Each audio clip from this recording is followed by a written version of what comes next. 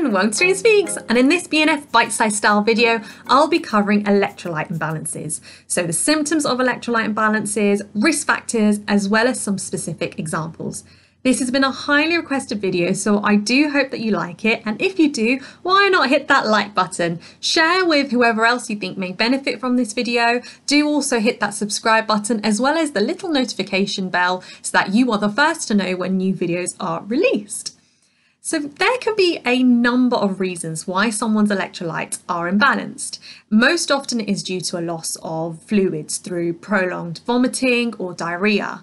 And if a patient is experiencing a bout of vomiting or diarrhea, a key counselling point is to make sure the patient keeps hydrated. So either with water or squash or all rehydration sachets if the individual has any signs of dehydration. Electrolyte imbalance could be due to certain conditions such as renal disease, thyroid disorders, traumas such as burns, or alcohol use disorders, to name a few examples.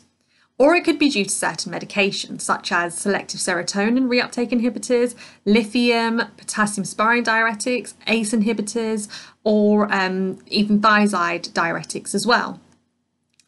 So in terms of symptoms of electrolyte imbalances, it can vary depending on the electrolyte, but some common symptoms can include fatigue, nausea and vomiting, diarrhea or constipation, abdominal pain, muscle cramping, and confusion.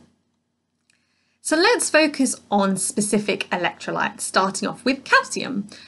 Too much is termed hypercalcemia, too low is hypocalcemia. As a general rule of thumb, remember hyper is high and hypo is low. Hope you liked that little rendition. Why do we need calcium? Well, it's for strong bones and teeth, of course, as those yogurt adverts love to tell us. It's also vital for stabilising blood pressure and the normal plasma calcium range is 2.2 to 2.6 millimoles per litre. So with hypocalcemia, it can be caused by vitamin D deficiency. So calcium and vitamin D really go hand in hand. It could also be due to hypoparathyroidism or malabsorption. Hypercalcemia can be caused by hyperparathyroidism, excessive use of vitamin D or calcium supplements, and as a result of renal disease. Moving on to magnesium, think M for magnesium, M for muscle contraction. So magnesium regulates muscle and nerve function as well as blood pressure. It also ensures the parathyroid glands work in the way that they should. So hypomagnesemia can be caused by alcohol misuse, malabsorption, malnutrition, a lot of M's going on here, excessive sweating, whilst hypermagnesemia can affect those with Addison's disease and end-stage renal disease. Focusing on phosphorus, so phosphorus is also required for the formation of bones and teeth. So hypophosphatemia can be due to vitamin D deficiency, overactive parathyroid glands, severe burns, whilst hyperphosphatemia can be due to low calcium levels, underactive parathyroid glands, and chronic kidney disease.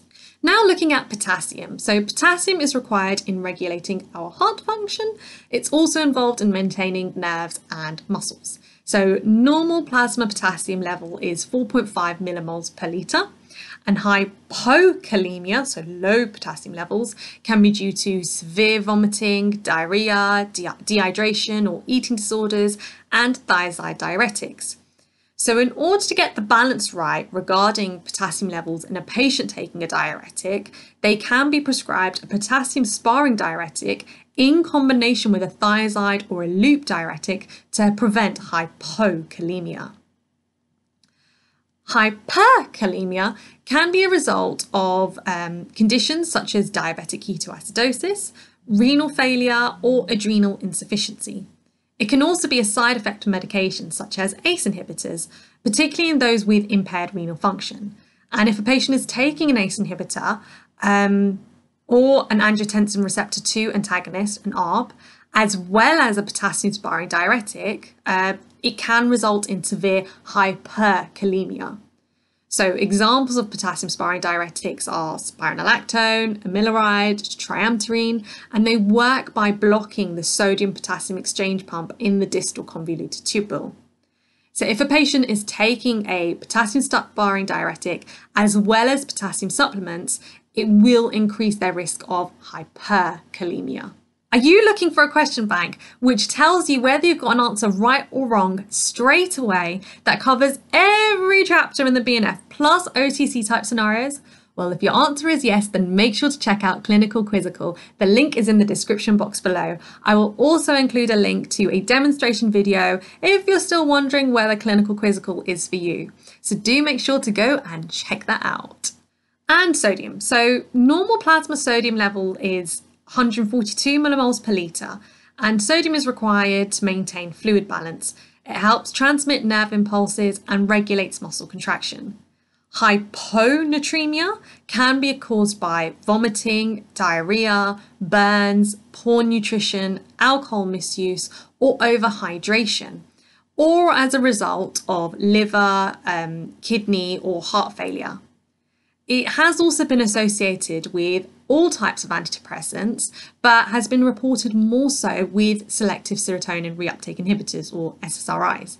So if a patient is on an SSRI and they experience drowsiness or confusion, then hyponatremia could be a reason why.